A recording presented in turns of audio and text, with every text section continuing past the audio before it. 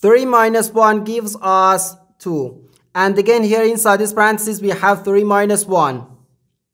So 2 times 2, which equals 4. But this answer is not correct, because according to the order of operations, first we have to do parentheses, then exponents, then multiplication or division, and finally addition or subtraction. Remember that multiplication and division have equal priority and we have to work from left to right. And the same applies to addition and subtraction.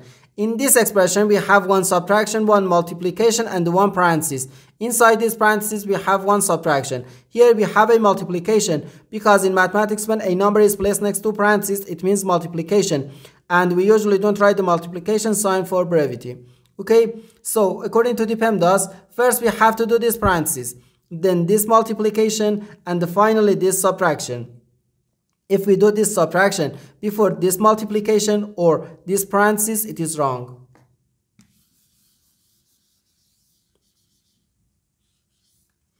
So first this parenthesis. Inside this parenthesis we have 3 minus 1, which gives us 2. So 3 minus 1, then times 2.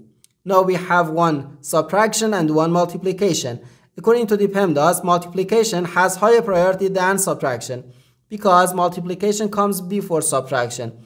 So here first we have to do this multiplication. 1 times 2 is just 2. And 3 minus 2 gives us 1. And this is our final answer to this problem. The correct answer is 1.